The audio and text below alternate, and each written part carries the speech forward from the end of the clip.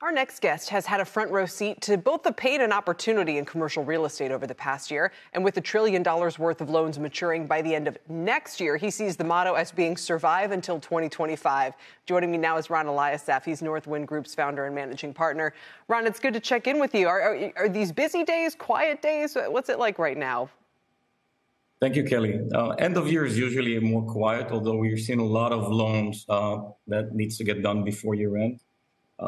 As you said, 24 is going to be a challenge for many borrowers on commercial real estate, office, but not only there, but also in residential multifamily loans that are coming due that were done in prior years at very different metrics than what we're seeing in the market right now. We were talking to someone recently. I know you're in the New York City area, and they were kind of bearish on New York City real estate, residential real estate, because of some tax problems, rule changes, just difficulty in kind of incentivizing investment. Is that part of what's going on?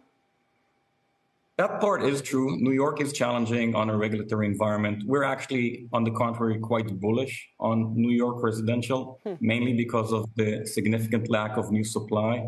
Because of these constraints, regulatory post-COVID limitations, high financing costs, still very high cost of land and high costs of labor and material. There's just an immense shortage of new supply in New York.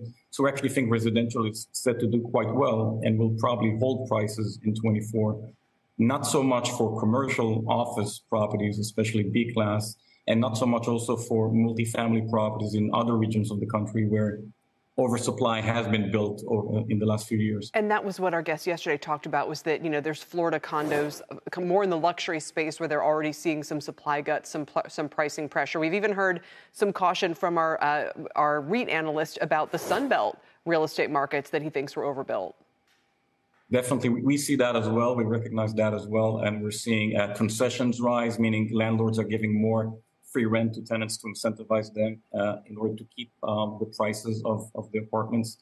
So definitely there's oversupply in certain sectors. Nashville is one city, and we recognize oversupply being built. Some parts of Atlanta, some parts of Florida as well. But I think the most important point to notice for 24 is where you had all these loans that were given 3-4 years ago at 60, 70% loan to value, where interest rates were 2, maybe 3% all in. Now they're going to need a refinance where cost of borrowing is double. And then the coverage won't hold up, meaning it will be very hard for the banks that gave those loans to see their loans fully paid off, which means more equity will need to be injected by borrowers, and some of them will just not be able to do it. What about you guys? So you see a high level of delinquencies and defaults. Where would you step up into the market and provide capital?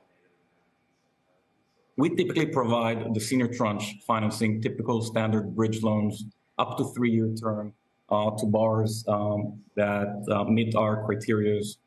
Recently, and surprisingly, it's been much higher caliber borrowers than we've seen, I would say, 4 or 5 years ago.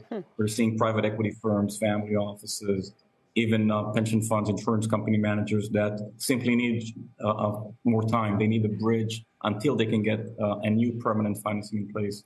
And that's what we're providing, and other debt funds like us. Why aren't the banks providing it, and for what kinds of projects do they need this liquidity? Listen, the banks, even in 23, they've been on the sidelines ever since Silicon Valley crash, Signature Bank, First Republic. We're seeing banks stop completely or limit in a significant way their exposure to real estate and lending in general, focusing on their own current books, solving issues in their current loans.